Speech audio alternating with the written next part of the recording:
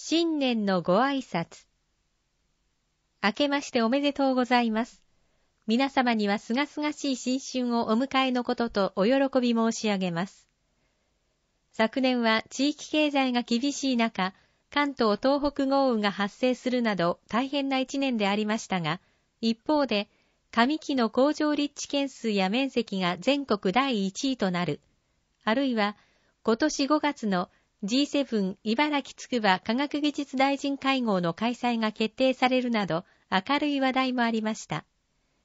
本年は人口が減少する中にあっても本県を着実に発展させていくための重要な年であります。災害に強い県土づくりと合わせ、昨年策定した町・人・仕事創生総合戦略に基づき、地方創生に全力を注いでまいります。まず、働く場の確保や交流人口の拡大に向けて、引き続き、広域交通ネットワークの整備や企業誘致、最先端科学技術の集積を生かした新産業・新事業の創出、海外展開の支援を含めた中小企業や観光の振興、農業の6次産業化や農産物の輸出促進などに取り組みますとともに、UIJ ターンの促進、アートフェスティバルによる県北地域の振興など、元気な茨城づくりを進めてまいります。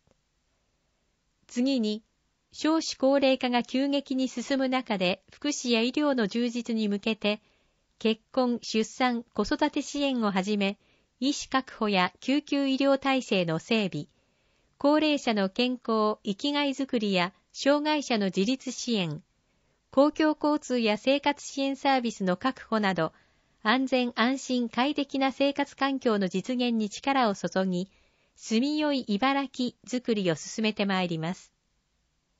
また、将来の茨城づくりの基本となる人づくりのため、少人数教育の推進、理数教育、国際理解教育の充実を図りますとともに、道徳・郷土教育の充実やいじめ対策、女性や若者が活躍しやすい環境づくりや文化の振興など、人が輝く茨城づくりを進めてまいります。さらに、世界故障会議や茨城国体、全国障害者スポーツ大会、東京オリンピック・パラリンピックなどに向けて準備を進めてまいります。皆様のご健勝、ご多幸をお祈りいたしまして、新年の挨拶といたします。平成28年1月1日、茨城県知事橋本勝。今年の主な動き。1月、中国国際航空の茨城広州路線が就航30日。4月、茨城県立笠間陶芸大学校が開校7日。5月、G7 茨城つくば科学技術大臣会合を開催。15日から17日。9月、県北アート2016茨城県北芸術祭を開催。県北アートはアルファベット。17日から11月20日。平成28年度内予定。首都圏中央連絡自動車道県央道の県内区間全線開通。今後の主な行事。平成30年10月、第17回世界故障会議。平成31年9月、第74回国民体育大会いきいき茨城夢国体2019。中旬から10月中旬。平成31年10月、第19回全国障害者スポーツ大会いきいき茨城夢大会。平成32年7月、第32回オリンピック競技大会2020東京。24日から8月9日。平成32年8月、東京2020パラリンピック競技大会25日から9月6日。1月、中国国際航空の茨城広州路線が就航。中国国際航空の茨城、中国広州を結ぶ国際定期便が1月30日土曜に就航します。これにより、茨城空港の国際路線は昨年7月の中国南方航空新鮮便に続き3路線となります。就航スケジュール、週2便、土曜日曜。茨城18時出発、広州20時40分到着。広州13時20分出発、茨城17時到着。写真、西湖、広州市。人工の島や堤が作られたことにより、現在の美しい景観が出来上がり、2011年に世界遺産に登録。写真の説明。水面の向こうに中国風の建物がある風景。写真終わり。4月、茨城県立笠間陶芸大学校が開校。茨城県養業指導所の人材育成方針を一新し、茨城県立笠間陶芸大学校として開校します。特任教授の指導のもと、産地の技術力や芸術性、デザイン性、ブランド力の向上はもとより、現代陶芸をリードし、世界に羽ばたけるような人材の輩出を目指します。写真の説明。ろくろで器を作っている手元のアップの写真です。写真終わり。5月、G7 茨城つくば科学技術大臣会合を開催。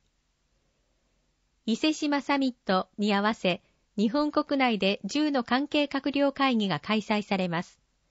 このうちの一つ、科学技術大臣会合がつくば市で開催されます。日程、5月15日日曜から17日火曜の3日間。会場、つくば国際会議場。参加国、日本、アメリカ、イギリス、ドイツ、フランス、イタリア、カナダ、EU など。9月、県北アート2016茨城県北芸術祭を開催。期間、9月17日土曜から11月20日日曜、65日間。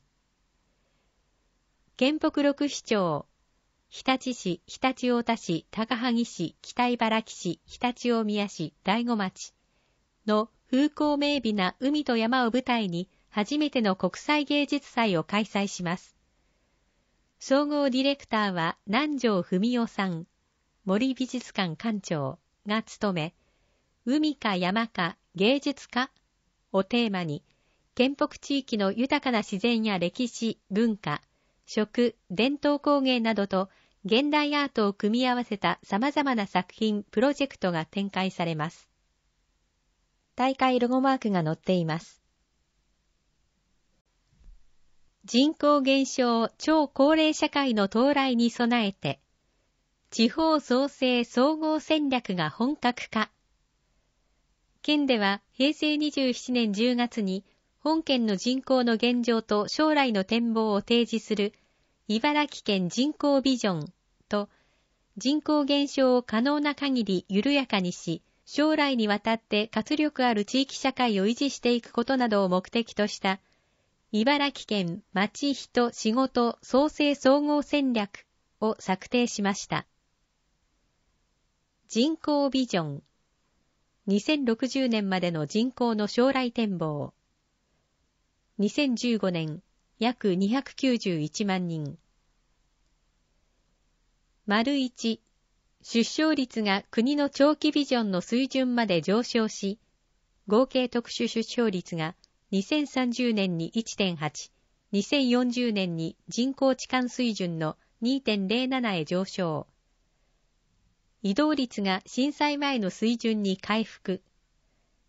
2060年に223万人。2、さらに移動率が UIJ ターンや地元就職の希望を満たした水準まで上昇。2060年に241万人。町人仕事創生総合戦略。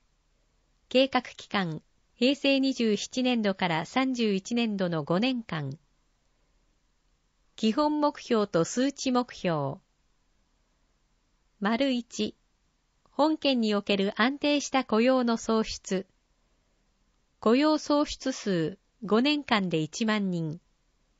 若年者正規雇用者割合 66.5%。平成24年 64.9%。工場立地件数50件。毎年同数。平成22年から26年平均43件。2、本県への新しい人の流れを作る。観光地点等入り込み客数5700万人。平成26年5075万人。3、若い世代の結婚・出産・子育ての希望を叶える。茨城出会いサポートセンター利用者等の成婚数2500組。平成26年1366組。保育所等の待機児童数0人。平成26年227人。4、時代に合った地域を作り、安心な暮らしを守るとともに、地域と地域を連携する。地域公共交通網形成計画策定市町村数37市町村。平成26年2町村。